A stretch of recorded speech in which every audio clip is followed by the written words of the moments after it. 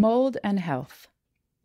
If your home has mold, smells like mold, or has a water problem that causes mold to grow, it could affect your health. Mold is linked to specific health conditions such as asthma and respiratory infections. It is also linked to symptoms like a stuffy nose, wheezing, rash, or red or itchy eyes. Mold can affect the health of different groups of people in different ways.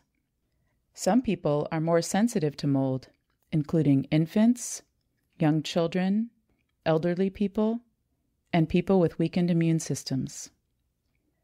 Other people who may be sensitive are those with allergies, asthma, or other health conditions.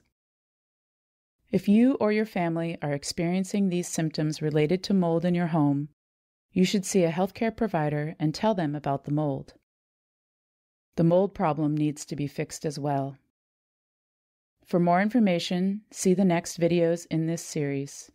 Visit the California Department of Public Health's website, cdph.ca.gov/mold, for information about mold in the home.